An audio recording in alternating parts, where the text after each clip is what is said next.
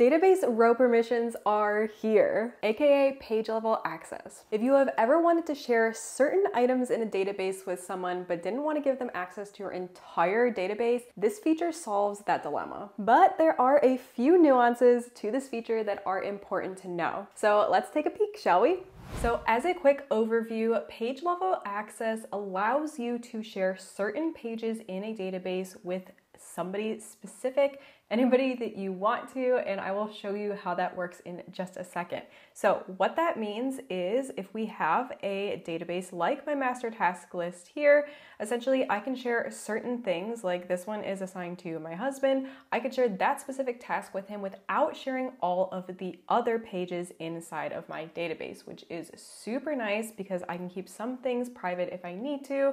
Not that I care if my husband sees anything, to be honest, but I can keep things private if I need to, and this is great, especially when working with teams. You can have personal tasks and team tasks and be able to keep those separate, but they are all still in the same database, which is super nice. So to get this set up, you do need to have a person property. So in my master task list, I have this property for who it is assigned to, and so I can actually use that property, which is already existing, to actually decide who can see what. So in order to set this up, we first need to get to the source page of the database. In this specific view of my master task list, this is actually a view of the database. This isn't actually the page itself. So what I'm going to do is I'm going to open up the full page of this database and go from there. So you will not see this setting if you are not on the full page of the database. So double check that you are. If you are not, you will always see that little arrow that I was just referencing right here. This will allow you to open it as a full page. So what I will do from there is I come up to the share settings up at the top, and this is where you're going to see this new rule for page level access. So to get this set up, all we need to do is click right here to add a new rule. It will allow you to see the person properties that you already have in your database and choose one of those to assign the access to. So once you have chosen, I am going to have who it is assigned to as that specific rule, and then we can actually grant access based on a couple different things. So it can be can edit, which means they can actually edit things inside the task. They can do can comment, which means they can't edit everything, but they can comment on it, or they can only view it.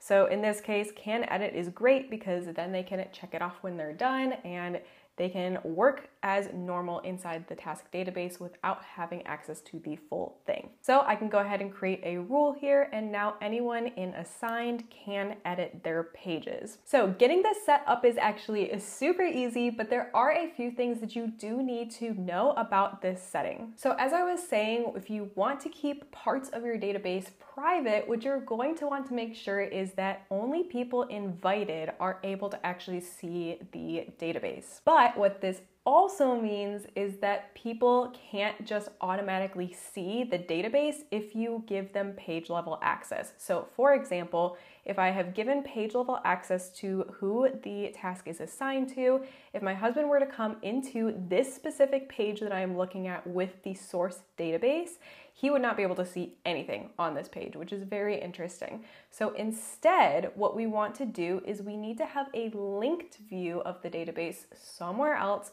where that person is able to see their tasks.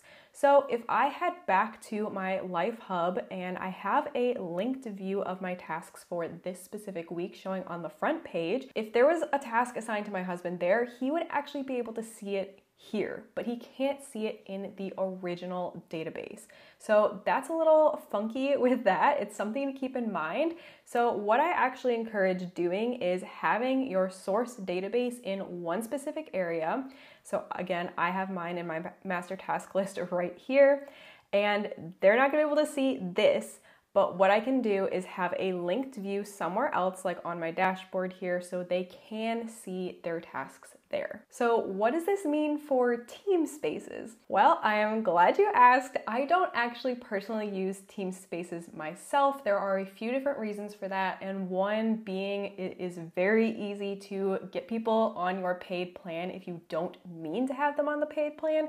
So that's why I kind of stay away from Teamspaces. but a lot of people do use Teamspaces, and I did create one just for this example. So over here on the side, I have my Teamspace set up with an example database and an example dashboard. And this is very simple. There is really not much here, but it will help for the purpose of explaining this setting to you. So if we come into our example database here, I have bare bones minimum, the name of something, and then who it's assigned to. So if we want to enable row-based permissions for this specific database, what we're gonna do is we're gonna come up into the top where we have the share button and this specific setting available.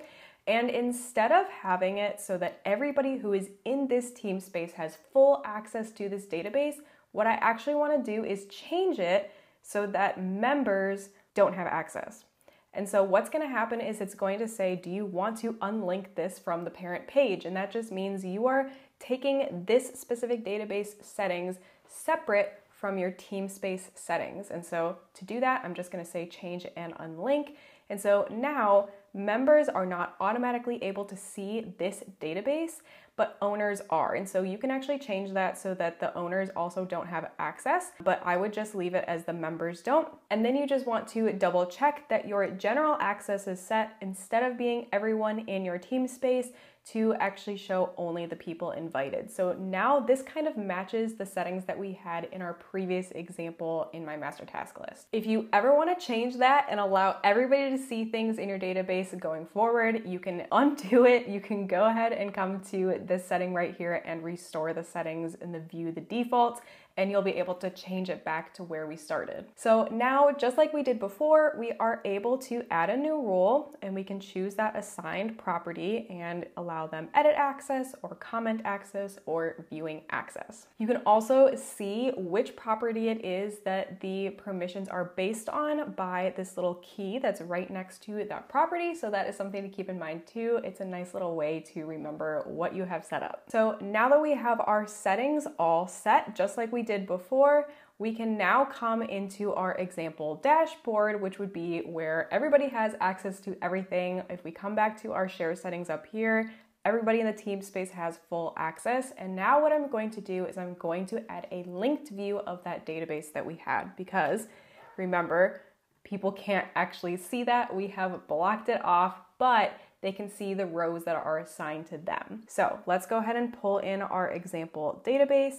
We can just create the same view that we had before, and then anything that is assigned to that specific person, they'll be able to see their things there. If you have any questions about linked database views, please let me know. I do also have a masterclass all about databases and how you can get these set up, so I do highly recommend checking that out if you want to learn more about databases. Now, the last thing I want you to know about row-based permissions is that they are currently not able to work on wikis. So as an example, I have a wiki here for my SOPs, which just allows it to have a few extra little bells and whistles. I have a video all about how I created this SOP page, so please check that out if you're curious more about wikis.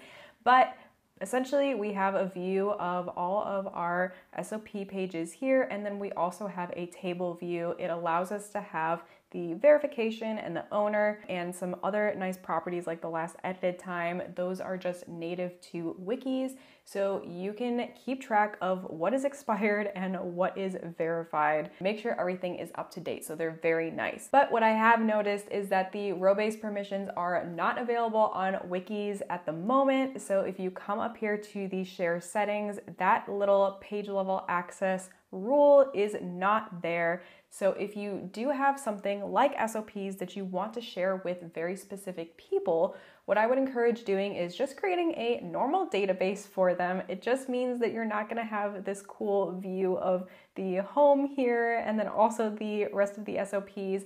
You can add in the verification if you are on the business plan, so you can still create it to have the exact same properties. It just won't be a wiki. And so you then can use the page level access that way. It is just something to keep in mind if you have any wikis set up. This feature is such a game changer for working with a team and actually something that I myself have been patiently waiting for. If this feature is going to improve your Notion experience working with teams, be sure to give this video a thumbs up. I am very curious how many of you will be using this feature. Now, if you saw my video detailing everything about the Notion Sprints feature, the next video that I'm going to do is actually going to be a follow-up to that video, all about how I have redesigned my projects database a little bit closer to match the sprints feature, but allow myself a little bit more flexibility when planning my projects. I am so excited to share my new setup with this, but to make sure you're all caught up, be sure to check out the precursor video to this all about Notion Sprints here. I will see you in the next one.